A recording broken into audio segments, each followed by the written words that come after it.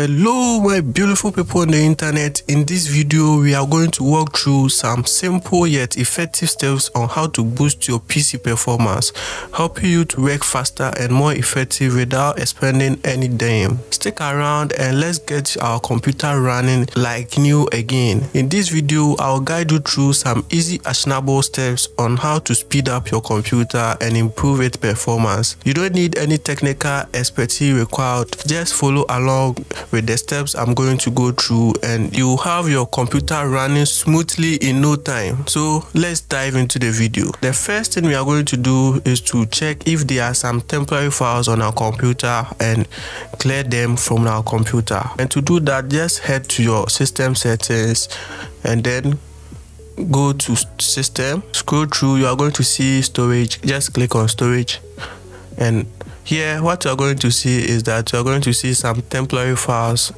bar over here. Just click on it and it will take you over here. Once the scanning is done, you are going to see remove files over here. Just click on remove files and click on continue to finish. All our temporary files will be removed, and here you are going to see some of the files which are also at certain places, and if you like to remove them, like one in my recycle bin, I can just click on it and click on remove files and choose continue. The next thing we are going to do is to change some privacy and security settings. So we will head to our privacy and security, and here what we are going to do is to turn off all the permissions we don't normally use on our computer in order to keep it away from our computer and boost our computer speed. So the things we are going to do now is, here we have some Windows permissions, and here I recommend you go to your speech and turn it off if you don't use it. And here you are going to see inking and typing personalization,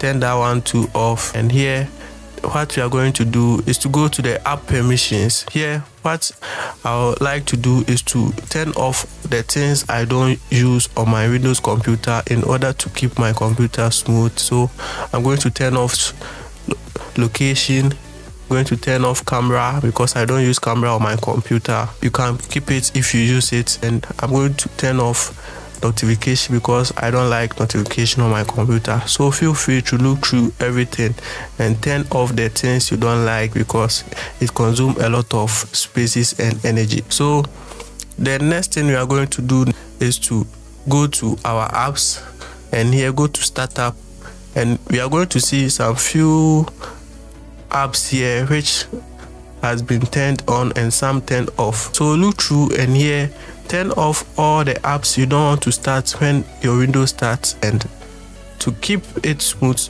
you can just turn off all the ones which you don't use normally when the computer starts, and anytime you want to use it you can turn it on yourself. So I'm going to turn off the rest, and make sure you don't turn off the Windows security notification icon, and with that you are going to see the Windows security icon over here anytime you restart your computer, and it's very important. Now the next thing we are going to do is to head to your start menu, and here search for systemd-cpl, and here you are going to see the file. Just click on it and it will open this system properties for you. What you have to do is to go to advanced, and here what we can do is to change the performance of our computer. So I'm going to click on settings, and we are going to see some few things regarding the animations and how things show on our Windows computer. So we have some options over here. I'm just going to click on adjust to best performance, and here